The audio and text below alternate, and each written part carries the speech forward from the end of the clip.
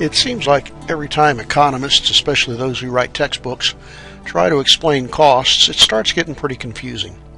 One of the areas that's confusing to a lot of students is to look at the tables of costs that are calculated and understand how those calculations are made, as well as what do they mean. So we're going to spend a few minutes looking at a sample cost table, just a partial table, and look at how the calculations are made, okay? Now, in this particular instance, look what we've got in the beginning. Total fixed costs are $600.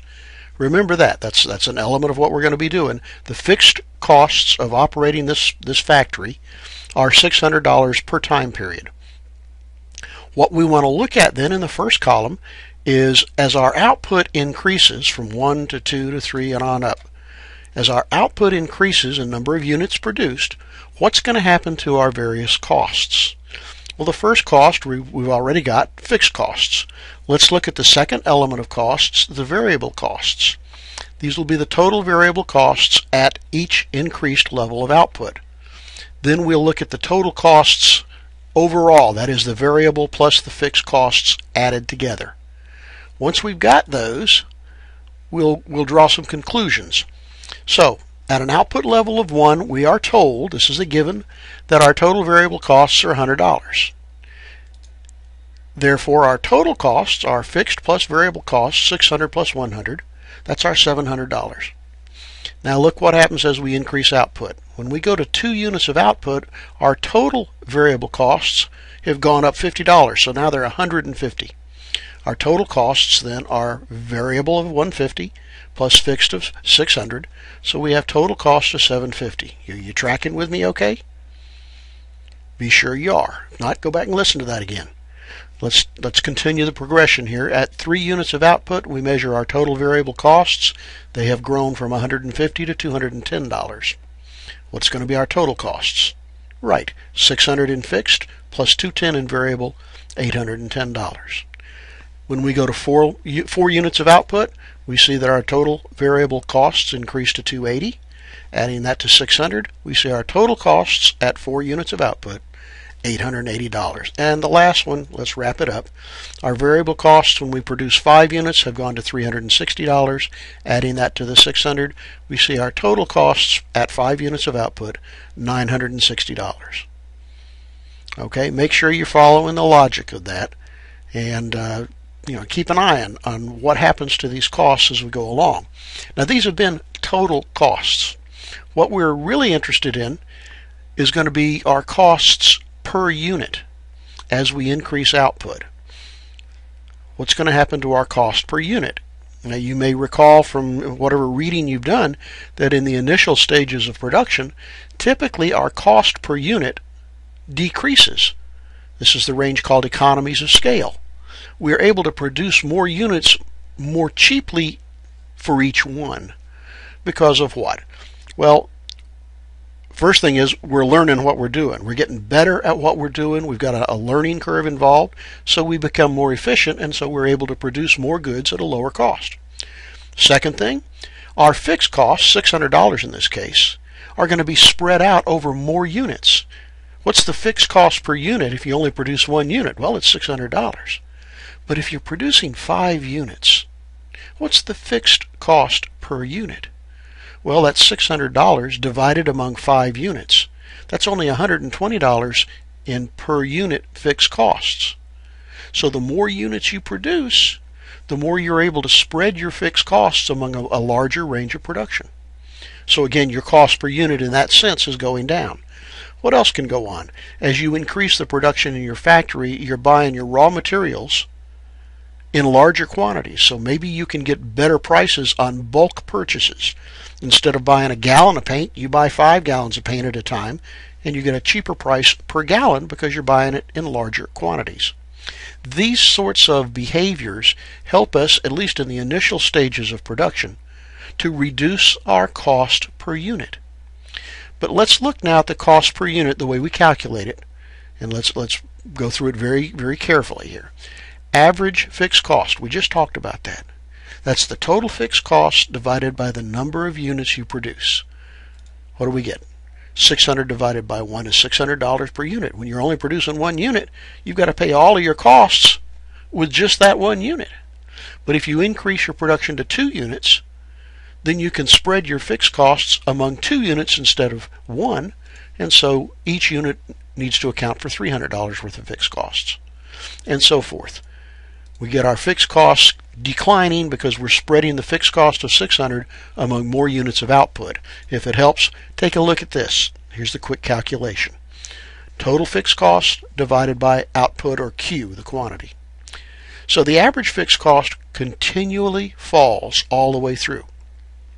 In most of our graphs, we won't be drawing that curve, but we will be representing it as the distance between average variable cost and average total cost. If that's a little confusing, come back and listen to it later, but it'll become clear. Next column, average variable cost. How do we calculate that? We take the total variable cost, that's over in that second column, and we divide that by the number of units produced, Q. So in the first case, we have $100 in total variable cost, divided by 1 unit is 100. In the second case, we have $150 total variable cost, divided by 2 units, that's $75. Next, we have $210 divided by 3. We have $280 divided by 4. And we have $360 divided by 5. So I want you to be clear on how we calculate these numbers. I'm not worried about the pattern to them yet. We may look very quickly. What happened to average variable cost? Well, it declined, and it declined, and then it stayed the same. And then, at the 5th unit of output, it began to increase. What we have described right there is the bottom of that U-shaped average variable cost curve. Again, if that's not clear, it should become clear when you look at the graphs. To revisit this, here's our calculations. All right. Next to the last column, very important column here, right? Average total cost. Another way to say that is my cost per unit of output on the average. The average unit costs me how much? And we calculate that by taking our total costs, that was our third column over there, and dividing that among the number of units of output. So, what do we have? Total cost of $700 divided by 1 unit? Well, $700. Then we have what? $750 in total costs divided by 2 units, $375, and so forth. $810 divided by 3, $880 divided by 4, and $960 divided by 5. Again, here's the calculations if you want to take a close look at those. I would tell you need to be able to fill out these cost tables on your own. Many times questions will give you the basic information. They may give you the total fixed cost and the total variable costs at various levels of output and say, hey, fill in the rest of the table. Be prepared to do that. Our last column, and again, very, very important information, is the marginal cost column. What is marginal cost? Marginal means extra or additional cost for producing, in this case, 1 more unit. All right?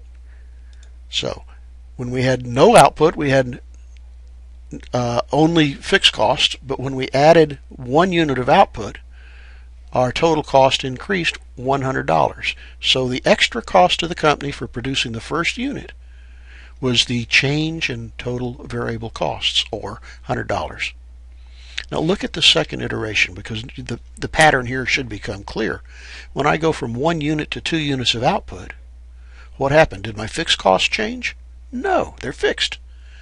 But my variable costs went from $100 to $150.